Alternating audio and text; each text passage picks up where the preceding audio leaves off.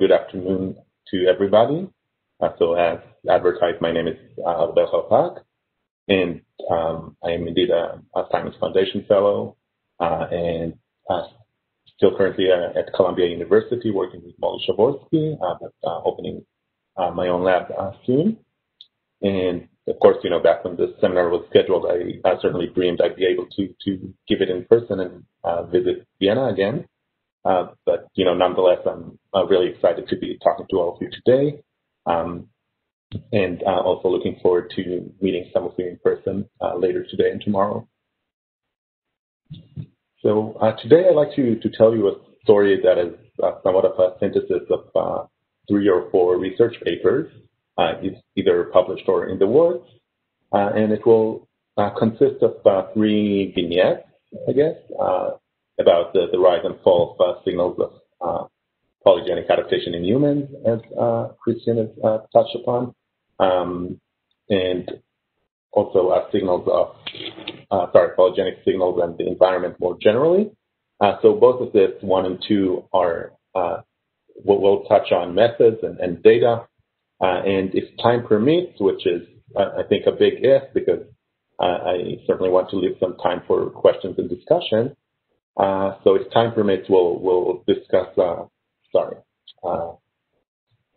a third vignette that looks beyond these questions about methods and data challenges, and we'll ask what true signals of polygenic adaptation can tell us about human evolution, and also what they cannot.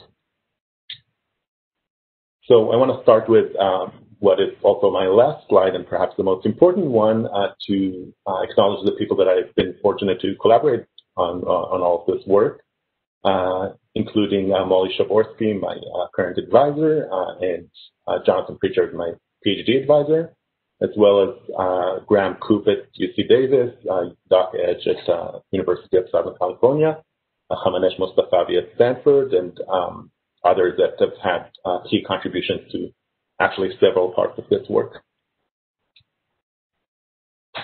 Okay, so however one might define distinct human populations, they will always have relatively low levels of differentiation between these populations, and perhaps an even smaller number of meaningful differences are driven by natural selection. Nevertheless, these differences continue to be of great interest, partly because of their potential to explain how humans have been able to occupy such a diverse range of environments and niches. But despite this interest, there are still relatively few well-understood examples of human adaptation. And our overall picture of human adaptation is quite clouded. And, the past couple of decades, we've seen an explosion, certainly in genetic data, that brought about the hope that if we develop the appropriate statistical tool and match it, of course, with the right theoretical model of evolution, we'll get more than a handful of concrete examples and also get closer to the true story of human adaptation. So, let's start with what evolutionary theory indeed tells us about,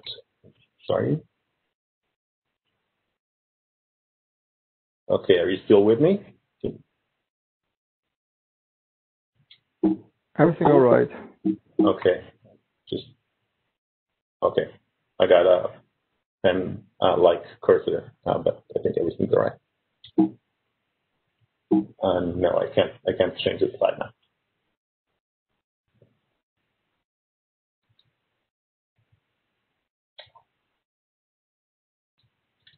Okay. Why don't you unshare? Okay. I think it's working now. Okay. So what does evolutionary theory tell us about what to expect? So I think, the cartoon image of natural selection that most of us start off with at, intro to evolution is that of monogenic adaptation through, in the simplest case, hard selective sweeps, and where we have this beneficial mutation that lands on one of the genetic backgrounds in the population, represented by different colors here. And if this mutation is beneficial enough, it will also sweep to a higher frequency of the population, perhaps even sweep to fixation. And most importantly, we can model and search and detect this very strong signal of selective sweep, namely a rapid and large change in allele frequency in one locus. And, we can even do this in contemporary populations. So this gives us a way forward to characterize recent adaptation. But while thinking about adaptation in terms of monogenic selective sweeps is helpful in some organisms and populations, in other contexts, such as the context of adaptation in recent human evolution, this is far from being the pervasive mode of adaptation. And what we should instead tune our expectations to is polygenic adaptation. And this is simply because most human traits of interest are indeed polygenic or complex, meaning that they're affected by many different sites in the genome. So if we have such a polygenic trait, what theory teaches us to expect if the trait is highly polygenic and it's undergoing genetic adaptation, it will happen through, not through this large changes in one large effect locus, but rather we will see instead subtle shifts in frequency at many of the sites that affect the trait, typically the ones that will have a small marginal contribution to the trait. So now that we've set our qualitative expectation to polygenic adaptation, we also need to admit that it's going to be much harder to detect the subtle changes across many sites, especially compared to the flashing neon light that is selective sweeps. So the approach for detecting polygenic adaptation has been to weigh the evidence across sites in the blue axis here. So this can be some population genetic statistic, weigh it by the site's effect on the trait, what I'm denoting by beta here. So the question moving forward is what can we use to estimate the effect of a site on a trait, and of course the field's attention turned to the workhorse of complex trait research, which is genome-wide association studies, where we associate variation in a trait with a genetic variant. So if, for example, we have this a continuous trait, we can actually estimate the effect of adding one additional B allele simply by the average effect that we observe here. So genome-wide association studies are great in the sense that for whatever trait that we can define and measure, we can also look for genetic variation that may explain observed trait variation. However, for someone with an interest in understanding the genetic basis of complex traits and also their evolution, there are just two minor issues that bother me somewhat with genome-wide association studies, and that is that they're genome-wide and that they're association studies. So let me backtrack a bit and say exactly what I mean by this, and I'm going to perhaps start with the second part, the association study part. So as the name suggests, GWAS tests for correlation, and there is a potential problem that we're all aware of where correlation is not causation. And perhaps the strongest manifestation of correlation not being genetic causation is in the issue of so-called population structure confounding. So this refers to the myriad ways by which we can get correlation between one's ancestry and the trait value. So as a quick example, we can consider performing a GWAS for a trait like asthma in the United States, where we have samples that's composed of both European Americans and African Americans. And, because of a combination of two facts, one, that we have many variants in the genome that are going to tag one's ancestry, and then also that ancestry will be correlated with important exposures. So, for example, African Americans are much more likely in the United States, to live in areas of poor air quality, which is an important exposure for asthma. We're going to get this correlation between air quality and the genotype, and therefore also between the genotype and the phenotype asthma. So in the extreme, we will reach the conclusion that African American alleles actually predispose for asthma.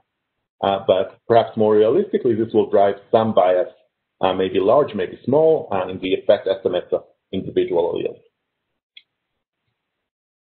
So, of course, I should note that there are, as you're all aware, standard methods to correct for population structure. So perhaps the most straightforward one is, instead of regressing a phenotype to a genotype, we can add as a covariate proxy for one's ancestry, and therefore hope to correct for population structure confounding.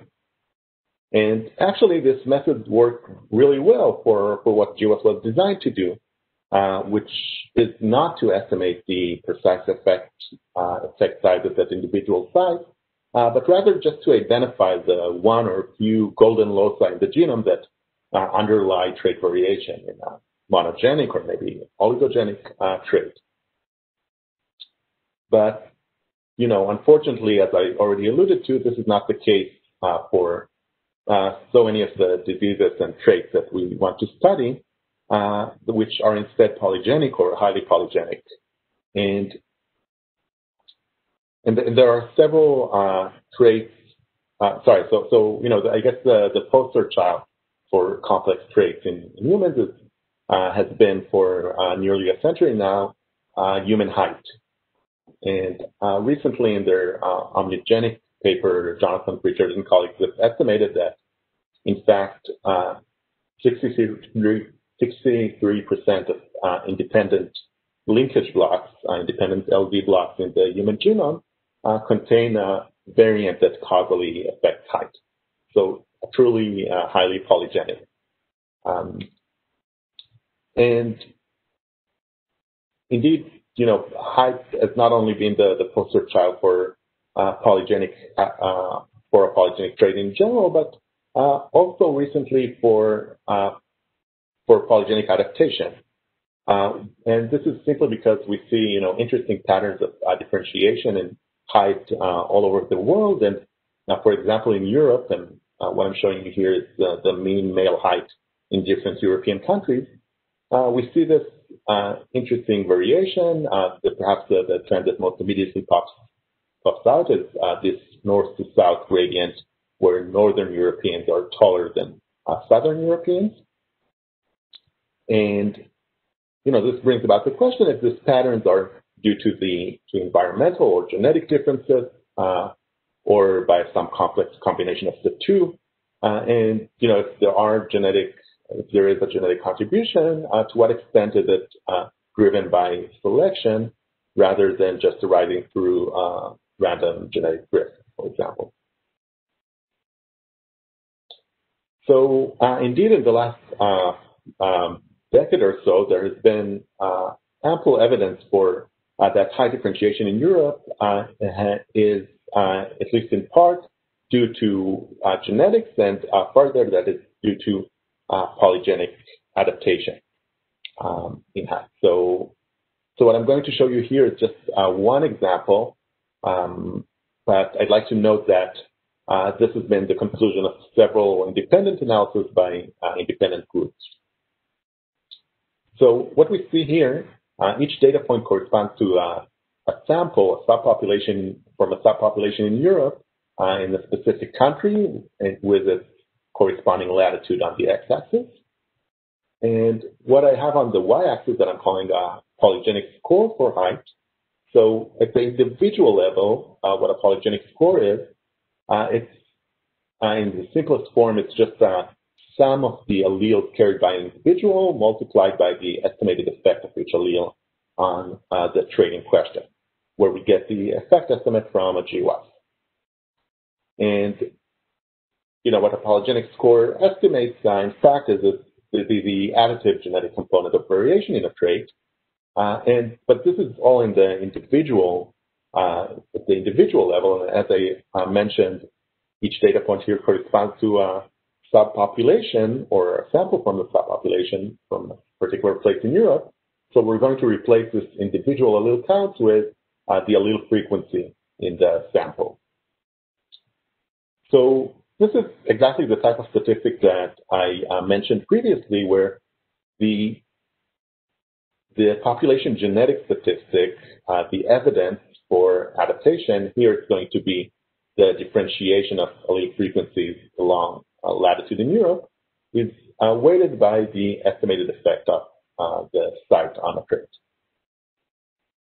And indeed, so I'm not going into the statistical analysis here, but the fact that after using the standard methods to correct for population structure, our estimate of the trend at the genetic level mirrors what we saw at the phenotypic level, namely a strong correlation with latitude in Europe, suggests that selection has acted to differentiate height along this latitudinal line, because otherwise, through genetic drift alone, we would not expect this near monotonic change in polygenic scores along latitude.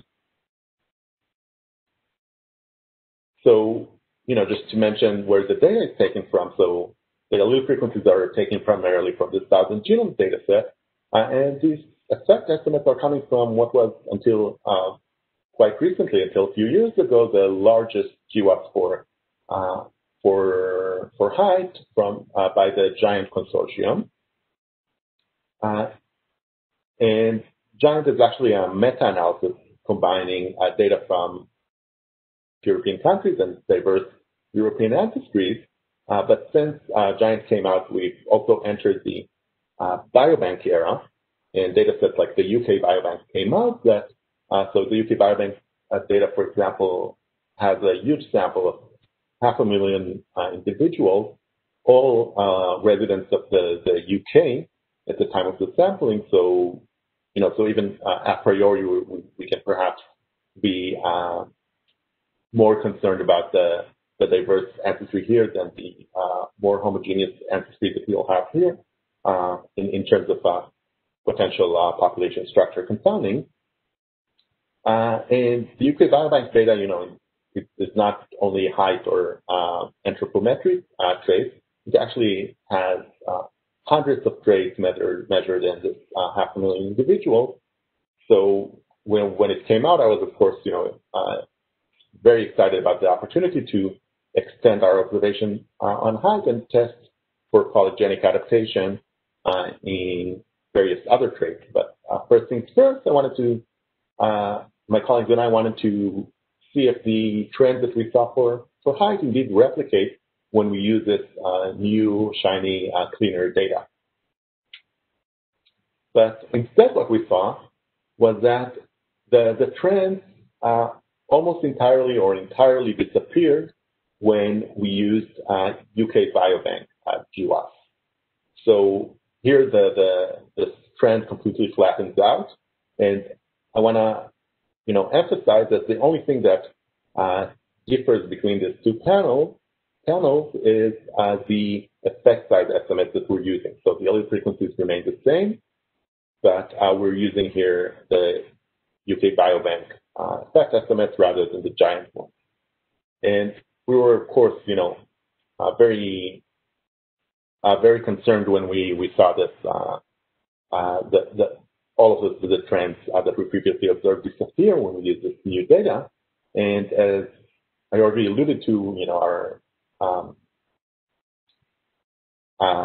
immediate suspect that we had in mind was, of course, residual population structure confounding in GIANT that was driving the previous observations. And I should note that we didn't necessarily have an hypothesis on what is driving this confounding. It is, for example, some environmental factor that changes along latitude and affects height, as we had in the asthma case. But whatever it may be, because of the strong correlation between ancestry and height at the phenotypic level, we can, at least in retrospect, expect this pesky correlation between genotype and height at the many sites in the genome that tag ancestry along north-south axis. So, and this is going to be difficult to fully correct for. And, I think this is a nice case study in the sense that we can identify and name the axis of genetic variation in which we suspect residual stratification that slip through the cracks. But generally speaking, axis of stratification may be much more elusive than in this case. So, we also wanted to look at this more directly and ask if we see evidence of such stratification at the level of individual variants.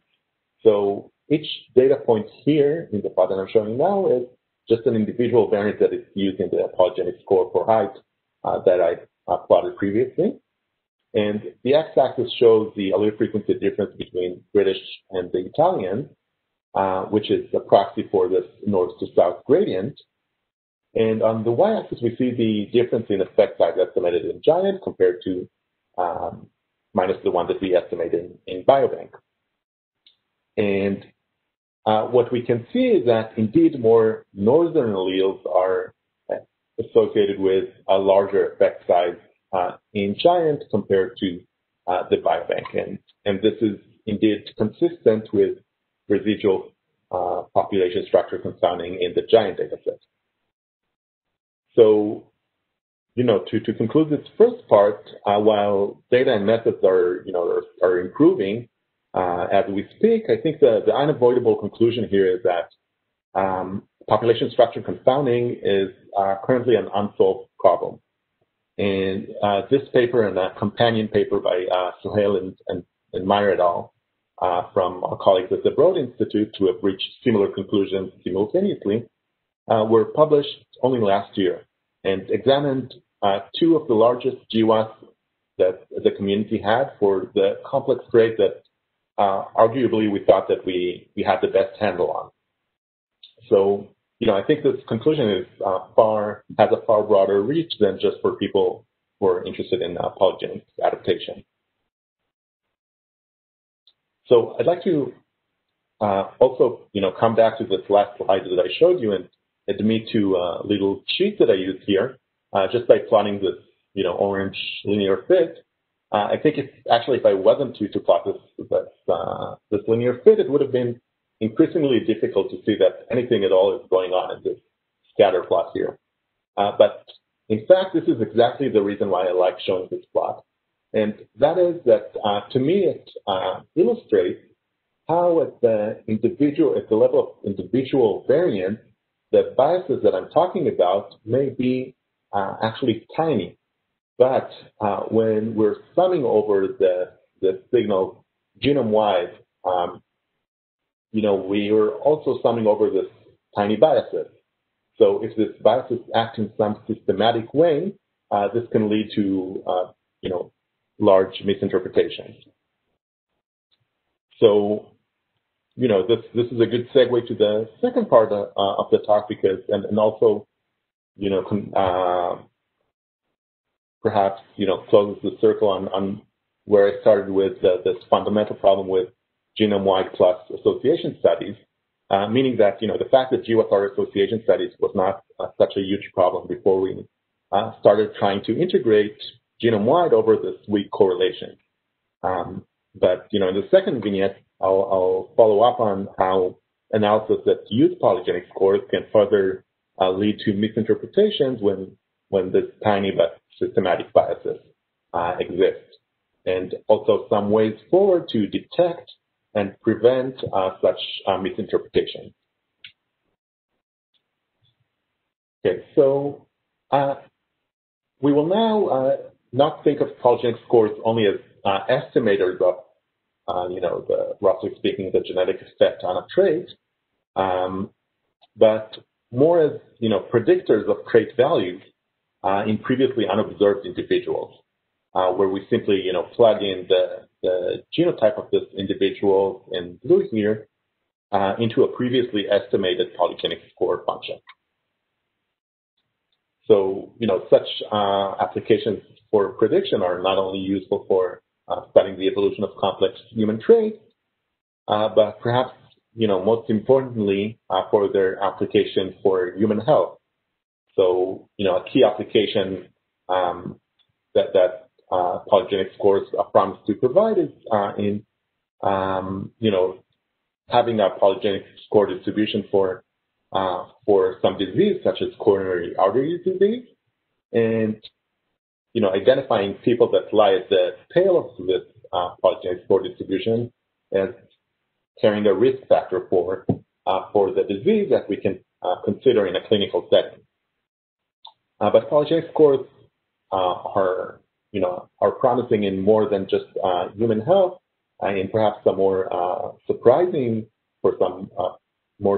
applications, such as in social sciences with behavioral and social traits, and as well as policy making, and even more controversial applications of polygenic scores and things like embryo selection.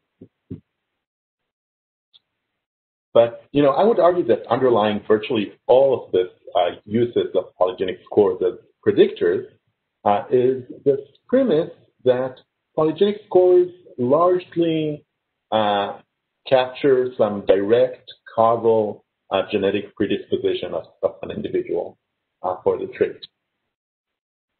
But instead, GWAS estimates and polygenic scores in turn capture more than just direct genetic effects. So we've also saw, this main example of population structure confounding or stratification. But there are other factors that are being absorbed in polygenic scores, such as indirect genetic effects or dynastic effects. So, most of you are familiar with this if you've worked on other organisms, but in human genetics, they've actually only recently came into the spotlight. So the basic idea is that, part of the environment that matters for a trait can be the environment set by the parent, the parental environment, and which we can, together call this nurturing phenotype for the focal phenotype that we're studying. And this nurturing phenotype may have a genetic basis in itself that indirectly contributes to the focal trait in the child. So, and this is also called a dynastic effect, as I mentioned. Now, the reason that dynastic effects are important in the context of standard GWAS, as we've been discussing so far, is that when we estimate the effect of this A allele in an association study, we're also capturing the fact that, this A allele was inherited from a parent and may have had this indirect effect on the trait. And in fact, in standard GWAS, what we'd be estimating is, in expectation, is the sum of the direct effect and the indirect effect.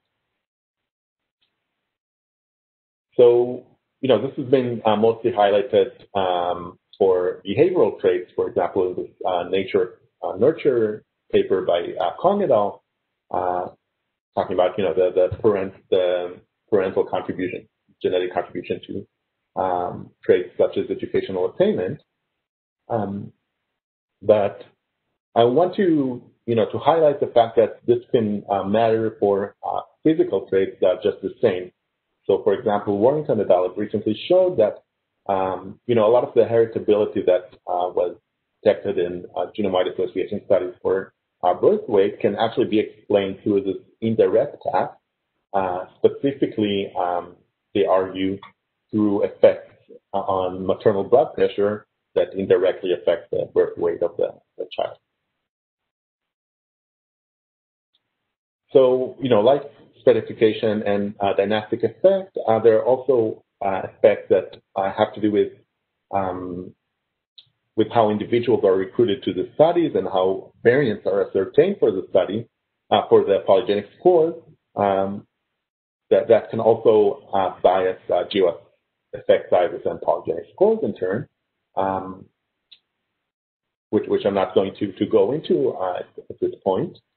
But I'm going to loosely refer to this three factors, namely population structure confounding or stratification, ascertainment, and dynastic effect as SAD effects.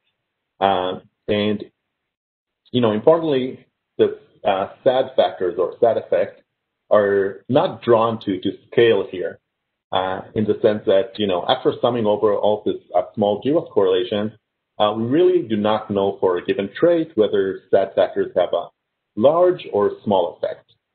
And this question should obviously affect our interpretation. Whenever SAD factors have a large effect, we should be extra careful not to interpret polygenic scores as representing some genetic propensity and, certainly not immutable or innate genetic propensity. And even when all we're interested in is, high prediction power, all we're interested in is prediction. When SAD factors have a large effect, we cannot assume that our polygenic scores will generalize well beyond our GWAS sample. And this is simply because the SAD effects are largely a function of the environment and broadly defined, and therefore they may not they may be very different outside of our GWAS sample, acting in very different ways. So what we found, and the next cut to two methods that I'll talk about, what we found is that this question of how big is the contribution of SAD factors can be addressed by comparing polygenic scores based on standard GWAS, as we've discussed so far, and family studies such as SIB-GWAS. So a SIB-GWAS is a slightly different design where instead of having a sample of unrelated individuals and regressing their phenotypes to their genotypes, we have a sample of SIB pairs, and we regress the phenotypic difference between a pair to their genotypic difference. Now, for each of these factors, they will affect the two studies in different ways, and in particular, they will only affect an expectation the standard GWAS.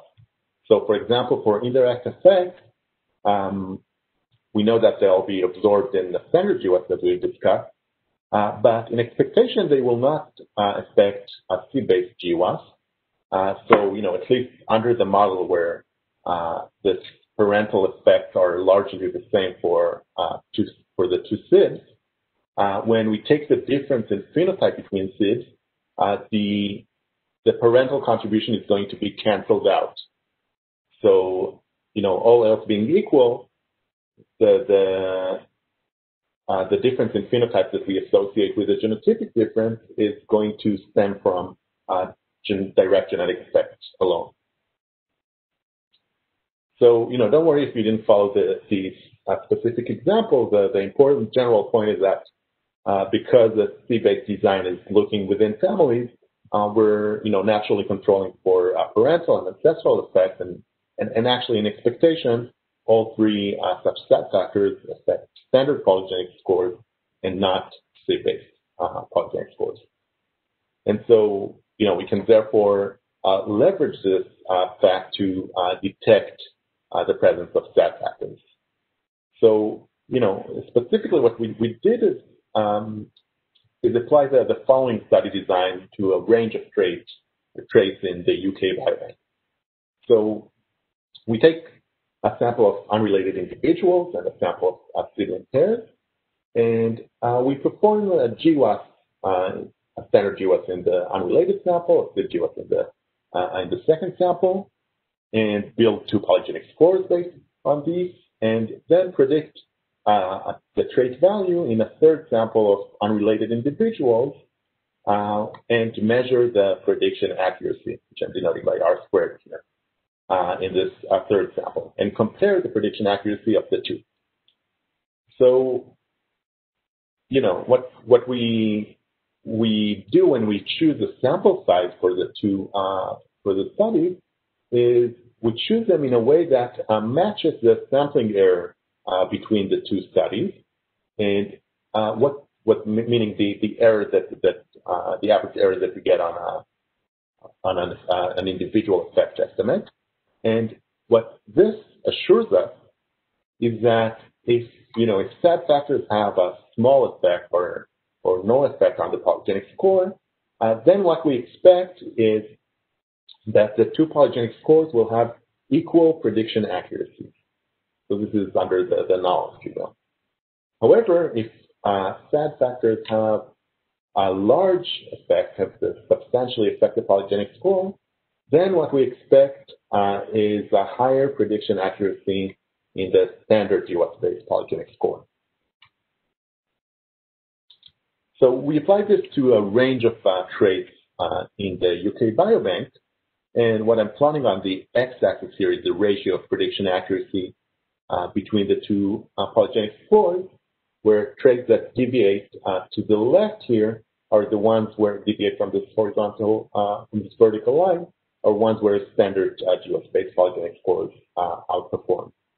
So we can see that these traits include physical traits such as height, but perhaps most noticeably traits such as income, behavioral and social traits such as income, smoking behavior, educational attainment, and all of these traits that deviate to the left are the ones where we detect a substantial effect of SAD factors. Okay, so in all of this, what I mentioned earlier about our interpretation should apply. So, but an important caveat that I should mention here is that we should not overinterpret the magnitude of the deviation to the left, only whether a polygenic score here deviates to the left or not. So this is simply because under the null, we expect, if only direct genetic effects are at play, we expect the traits to fall on this 1-to-1 ratio.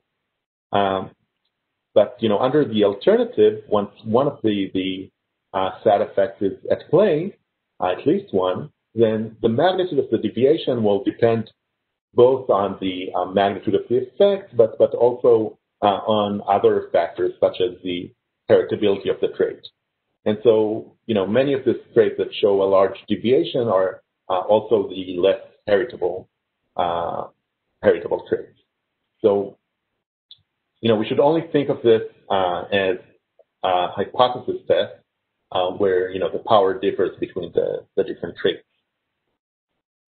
But, to go beyond this hypothesis testing approach, my colleagues and I are currently working on directly quantifying how much of the variance in a polygenic score that we see in a sample can be attributed to direct effect variance and versus SAD variance, and the covariance between the two, as well as estimation noise in the different GWAS. So this is again based on a comparison on using both standard and SC-based GWAS, and the idea is to this is a variance decomposition framework.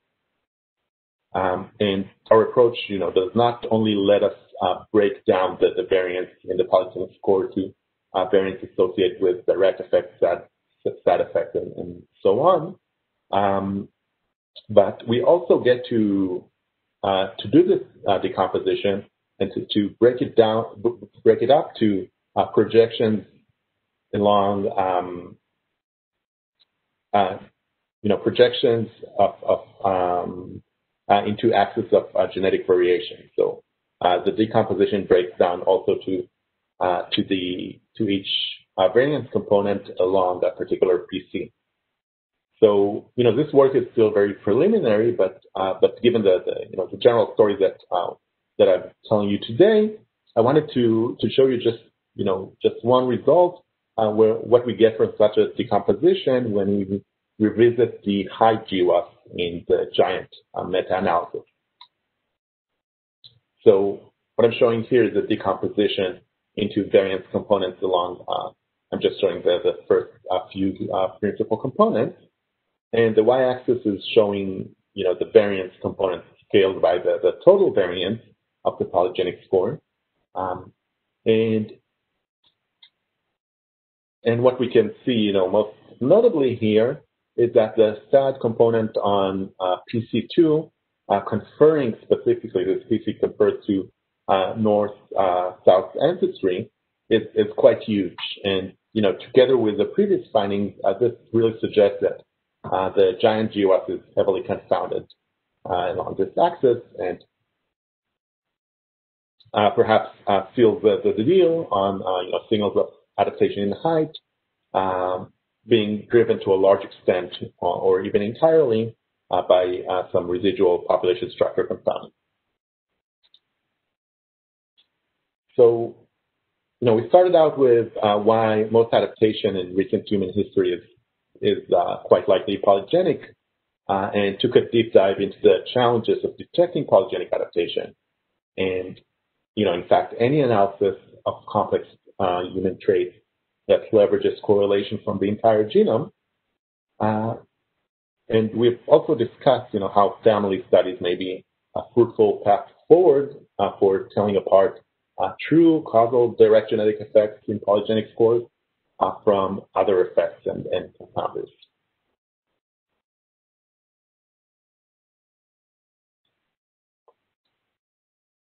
So, in the last few minutes today, I would like to, perhaps look beyond the statistical challenges and assume that we, got rid of this pesky hat about the G here, namely that, teasing apart different confounders and side effects from true direct genetic effects is made possible. And let's further assume that, that we're looking at fully additive trait where, what I'm calling the polygenic effect here is well defined. Namely, this is, the total effect of one's genetics on the trait. And, again, it's independent from environmental effects. And with this, seemingly clean, simple, and interpretable model, what we would like to do is understand what a true signal of polygenic adaptation means. So we see a rapid shift from this blue distribution, say, to a polygenic effect to a yellow distribution. Again, this is our polygenic effect, the real effect, and that this shift is beyond what we might expect from genetic drift alone. What does that mean? What does that tell us? So, in addressing this question, I want to discuss 2 points.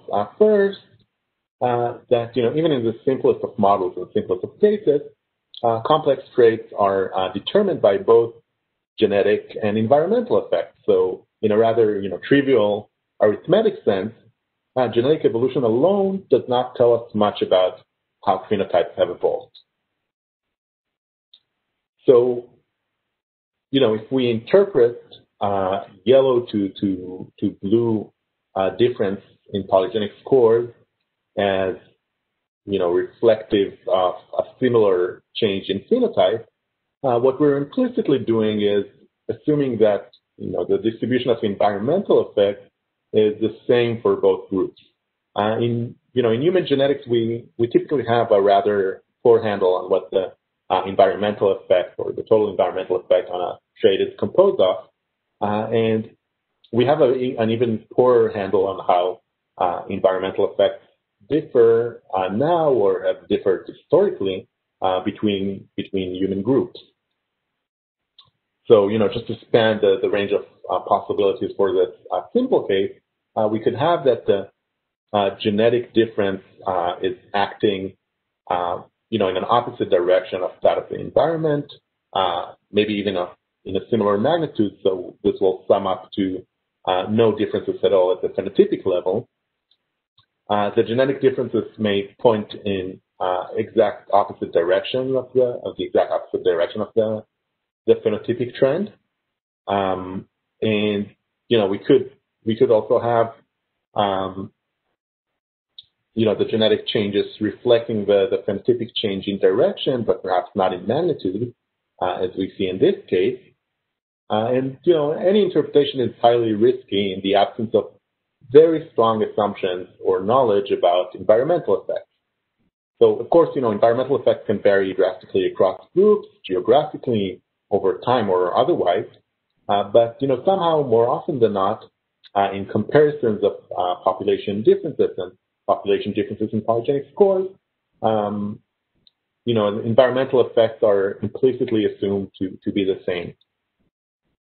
So, now to interpret polygenic adaptation specifically, there's an underlying question that relates to the evolutionary mechanism behind this observation.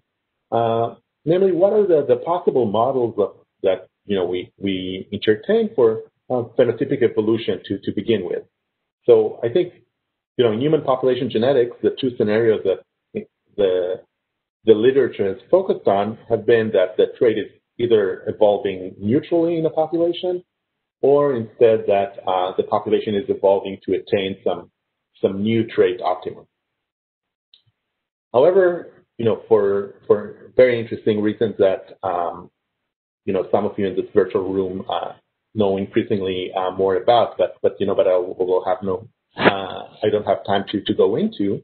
It is very possible that many traits are actually under stabilizing selection for a fixed optimal value, meaning that extreme values of the traits are always selected against, and the optimum lies at some intermediate value or range. And a textbook example of this is of course birth weight in humans. And while stabilizing selection has received a century of attention in quantitative genetics, that has not been the case in human genetics. And and again, I won't have time to go much deeper than this today, but I wanted to bring forward this question that we also discussed in our recent perspective about the hypothesis that many of the traits that we care about are under stabilizing selection for a fixed optimum, and how it relates to the importance of the environment in interpreting group differences. Most importantly, in the context of our discussion today, if selection to act to maintain a fixed trait value, then it becomes quite likely that signals of polygenic adaptation often arise as some response or even to compensate for changes in environmental effects, rather than to attain some newly advantageous trait optimum. So this only goes to emphasize again the difficulty in mapping genetics to phenotypes without substantial assumptions or knowledge about environmental effects. All right, so in our 3 vignettes today, we discussed where we stand in our pursuit to learn about polygenic adaptation in humans, how this relates to some really far-reaching challenges in leveraging GWAS to learn about complex traits and their history, and finally that even if we forget about the statistical challenges, interpreting adaptation in complex traits is complex, I guess. So lastly, I think that an overarching theme that keeps popping up in the work that I presented today and my other work as well is how even when we consider the simplest model of independent contributions of G and E, and even when we start out being interested in learning strictly about the genetics of a complex trait, or the evolutionary genetics of a complex trait, we simply cannot get very far without a deep consideration of the environment that affect the trait. So before I end, I just wanted to put in a quick plug to let you know that I'm moving from Columbia soon and opening my own lab in a few months. And there will be, a more official announcement with more details, such as the location, out in a few weeks. But in the meantime, if you think that you or a colleague may share some of our interests and interested in working together, I would be delighted to hear from you. So with that, I'd like to, again, acknowledge the people that I've been fortunate to work on all of these topics. and I would be happy to take any questions.